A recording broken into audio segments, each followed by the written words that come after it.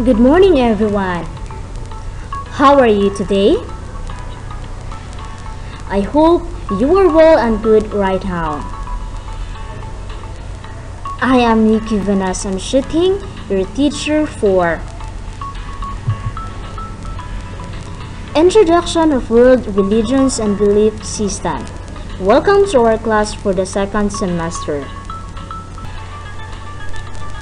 Today, we will be discussing about the element of the Islamic faith. So we have here our learning objectives. At the end of the module, you should be able to first, cite person, places, or symbols sacred to the Islamic faith. Number 2, analyze the core beliefs and practices of Islam. And number 3, explain how Islam influences and affects the life of its members. What is religion? Religion are born in the history and they gradually develop into the living tradition and effects of lives of the followers.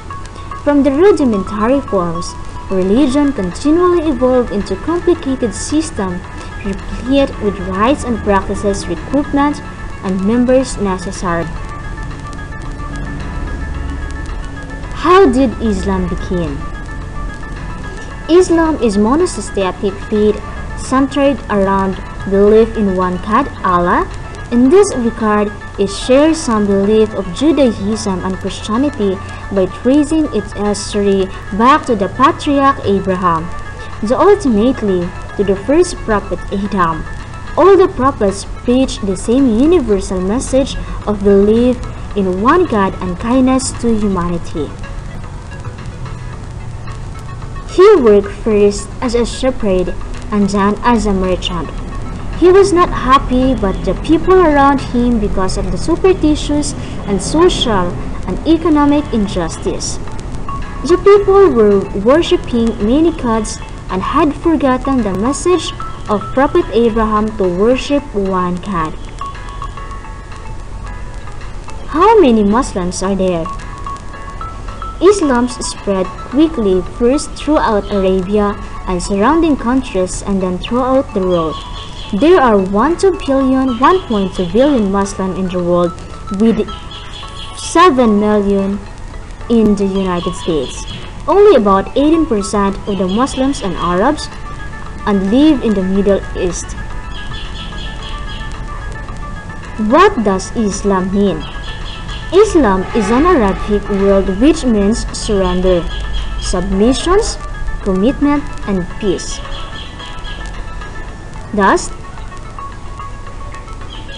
Islam can be defined as a path to attain complete peace through voluntary submission to the divine will. Who is Allah? Allah is simply the Arabic word for God. He is the same universal God worshipped by people of all faiths. The word Allah is sometimes preferred over God because it's neither masculine or feminine. Also, there is no plural for Allah. What do Muslims believe? Muslims have 6 major beliefs. Number 1, belief in one God, Allah. Belief in the angels. Belief in the holy books sent to all the prophets including Torah that was revealed to the prophet Moses. Bible was revealed to the prophet Jesus. The Quran that was revealed to the prophet Muhammad. Belief in all the prophets sent by God including Noah, Abraham, Ismail, Isaac, Jacob, Moses, Jesus, and Muhammad. Although Muslim believes in Isa or Jesus, they don't think of Jesus as the Son of God the way Christians do. Belief in the day of judgment and life after death. The best reward for performing good deeds is getting closer to God. And then the last one, belief in divine decree.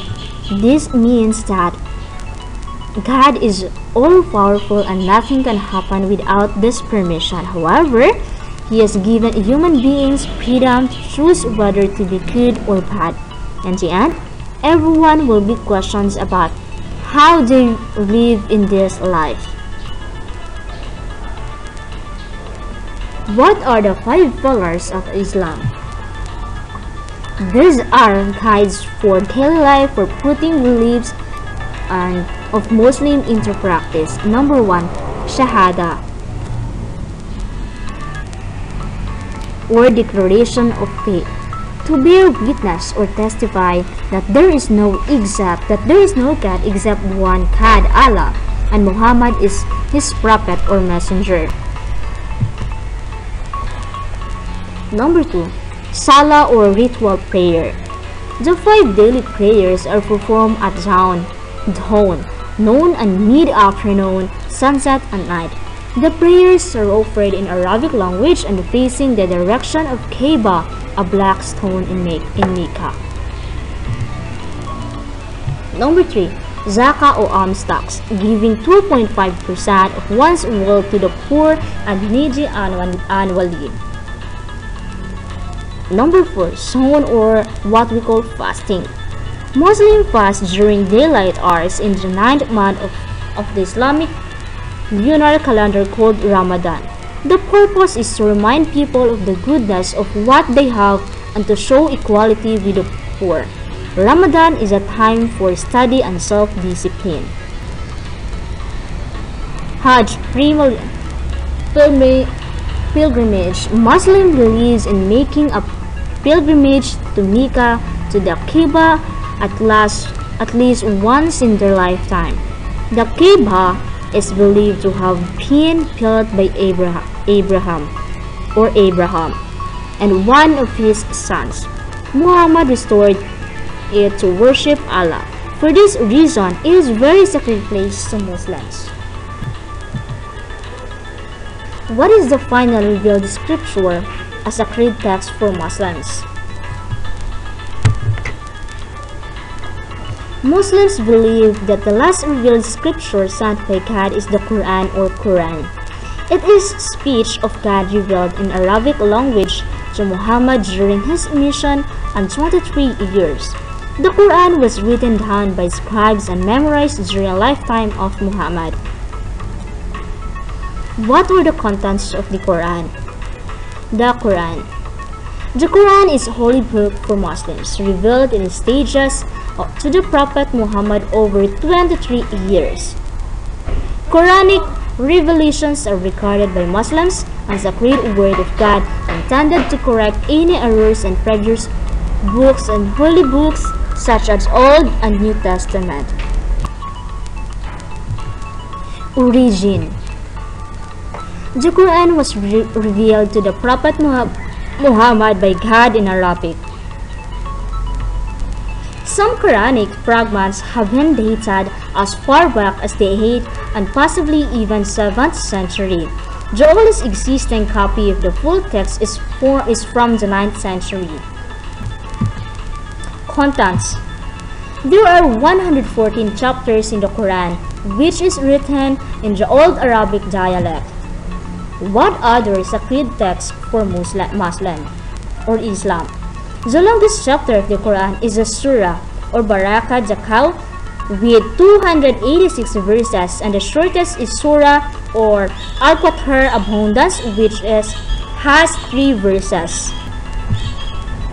The arrangement of surah does not correspond to the chronological order in which they were revealed. The Quran is sometimes divided into 30 roughly equal parts known as juz.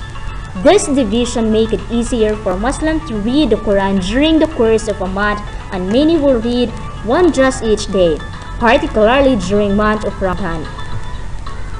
Translations. Translations of the Quran exist over 40 languages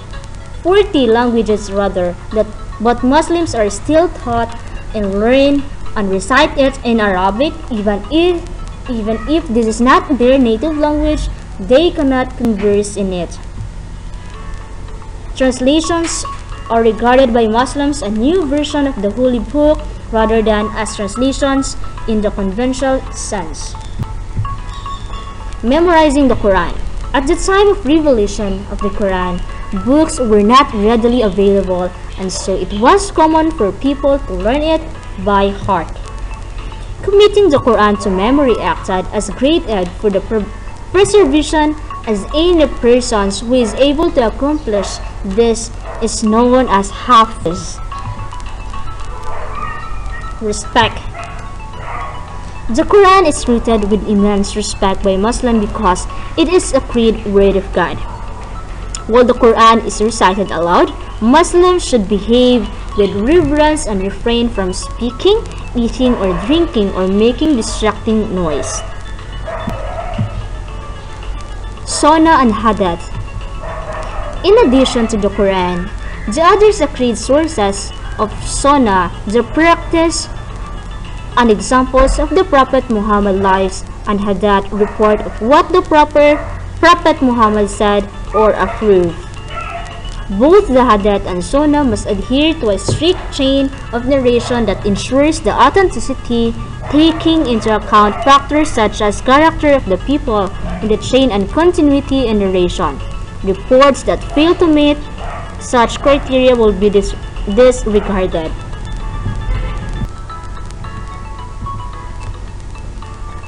One famous example is that the scholar of Hadith literature, Imam Bukhari, who traveled several hundred miles on horseback to acquire a Hadith. When he arrived, he saw the man that knew the Hadith deceiving his donkey into thinking there was grain in a sack in order to induce him to move forward. Imam Bukhari promptly left without approaching the man because he was not willing to allow any individual with a questionable personality to join a chain of narration or contribute knowledge that would define the practice of the religion.